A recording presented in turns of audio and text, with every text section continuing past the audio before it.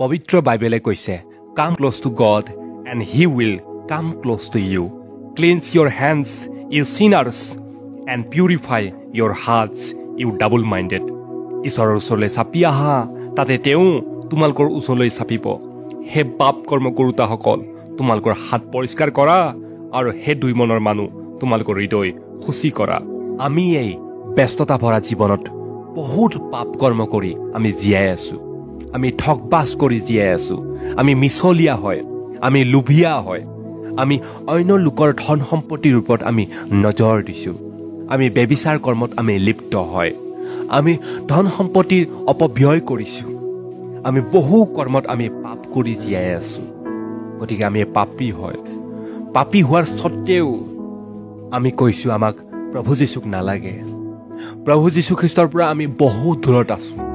আমি ঈশ্বৰৰ পৰা বহু দূৰত আছোঁ।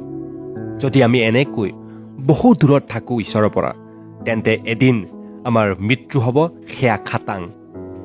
কিন্তু যেতিয়াই মৃত্যু হ'ব, আত্মা কলৈকে যাব?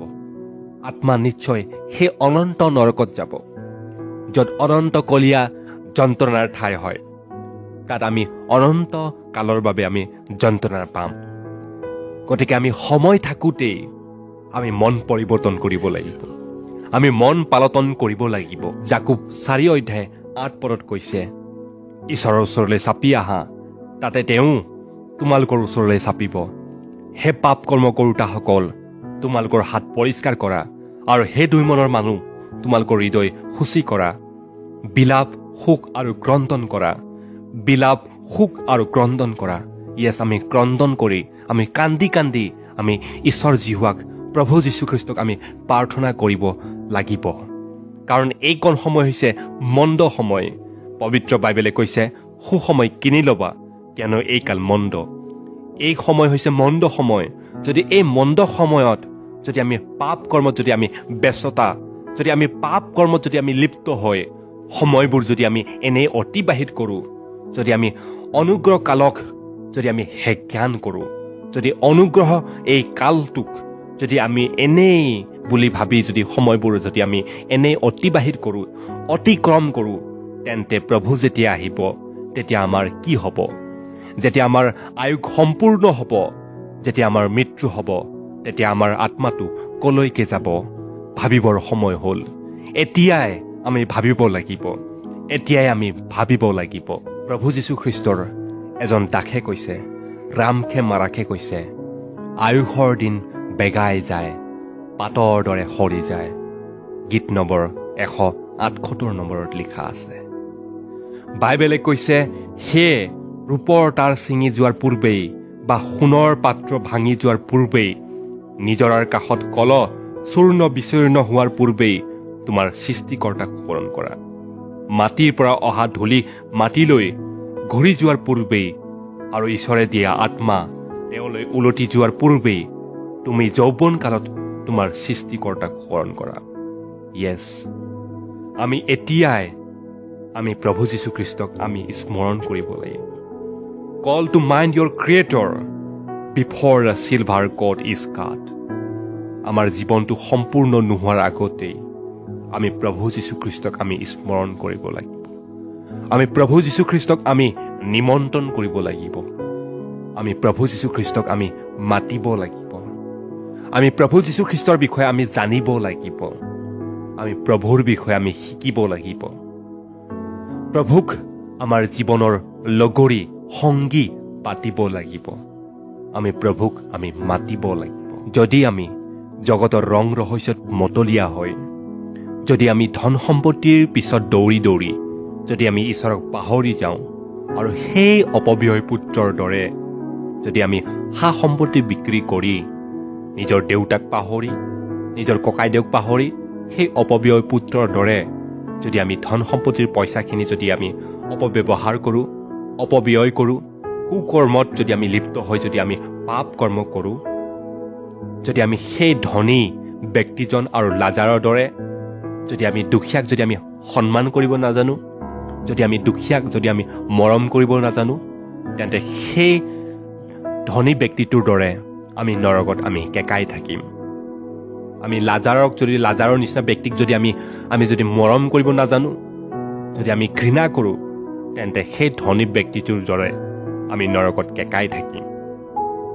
আমি সেই অপব্যয় পুত্ৰৰ দৰে যদি আমি এতিয়াও যদি আমি কুকৰ্মত যদি আমি লিপ্ত হৈ আছোঁ, তেন্তে ঘূৰি আহিবৰ সময় হ'ল। ঘূৰি আহিবৰ সময় হ'ল। যদি আমি ঘূৰি আহোঁ, তেন্তে সেই অপব্যয় পুত্ৰৰ দৰে তেওঁৰ দেউতাকে যেনেকৈ আঁকোৱালি লৈছিল, ঠিক তেনেদৰে প্ৰভু যীশুৱে আমাক আঁকোৱালি ল'বৰ কাৰণে ৰৈ আছে, বাট চাই আছে। কেতিয়া মোৰ সেই ল'ৰাজন মোলৈ ঘূৰি আহিব বুলি অপেক্ষাত আছে। আমি মাথো ঘূৰি আহিবৰ সময় হ'ল। আমি ঘূৰি আহিব লাগিব। আমাৰ অসমৰ ঈশ্বৰৰ এজন মহান দাগ প্ৰখ্যাত পাষ্টৰ মতি কলিতাই এখন সভাত কৈছিলে, সুসময়ক কিনি ল'বা, যদি সঠিক সময়ক কিনি নোলোৱা, তেন্তে সময়ে এদিন তোমাক কিনিব। আৰু সময়ে যেতিয়া তোমাক কিনিব, সময়ে তোমাক গোলাম বনাব। য়েছ, আমাক সময়ে গোলাম বনাব পাৰে। পবিত্ৰ বাইবেলে তাকেই কৈছে, যদি কোনো লোক এজনে গোটেই সংসাৰখন পায়ো, গোটেই জগতখন পায়ো, যদি নিজৰ আত্মাক হেৰুৱাবলগীয়া হয়, তেন্তে তেওঁৰ কি লাভ বুলি কৈছে। তেন্তে তেওঁৰ কি লাভ? ঈশ্বৰৰ মহান দাগ বিলি গ্ৰাহামে কৈছিলে, যদি আমি প্ৰক্ৰেষ্টিনেশ্যনছ অৰ্থাৎ আজি কৰিম কালি কৰিম, এনেকৈ যদি আজিও পাপ কৰি আছোঁ, কালিও পাপ কৰি আছোঁ, আৰু বহু সময় আছে বুলি কৈ যদি আমি মন পালটন নকৰোঁ, যদি আমি ক্ষমা নিবিচাৰোঁ, তেতিয়া আমাৰ কেতিয়া মৃত্যু হ'ব আমি নাজানো। মৃত্যু চোৰৰ দৰে আহিব আৰু আমাৰ অকস্মাত মৃত্যু হৈ যাব, আৰু তেতিয়া আমি ক্ষমা বিচাৰিলেও আমি ক্ষমা নাপাম। গতিকে মৃত্যু নোহোৱাৰ আগতেই আজিয়ে নিজকে নিকা কৰি লোৱা, আজিয়েই নিজকে শুদ্ধ কৰি লোৱা, আজিয়েই প্ৰভুৰ শ্ৰীচৰণত ঘূৰি আহা, প্ৰভুৰ কাষত ক্ষমা বিচাৰা, প্ৰভুৱে ক্ষমা কৰিব। পবিত্ৰ বাইবেলে কৈছে, কিন্তু কালিলৈ কি ঘটিব সেই বিষয়ে তোমালোকে নাজানা, আৰু তোমালোকৰ জীৱননো কি? কিয়নো এখন্তেক দেখা পোৱা হৈ পাছত দেখা নোপোৱা যি ভাৱ, তোমালোক সেই ভাৱস্বৰূপ। য়েছ, আমি ভাৱস্বৰূপ। পবিত্ৰ বাইবেলে আকৌ কৈছে, কিন্তু আমি যদি আমাৰ পাপবোৰ স্বীকাৰ কৰোঁ, তেনেহ'লে বিশ্বাসী আৰু ধাৰ্মিক যি তেওঁ আমাৰ পাপবোৰ ক্ষমা কৰে আৰু সকলো অধৰ্মৰ পৰা আমাক সূচী কৰে। আমি পাপ কৰা নাই বুলি যদি কওঁ, তেনেহ'লে তেওঁক মিছলীয়া পাতোঁ, আৰু আমাৰ অন্তৰত তেওঁৰ বাক্য নাই, তেওঁৰ বাক্য নাই।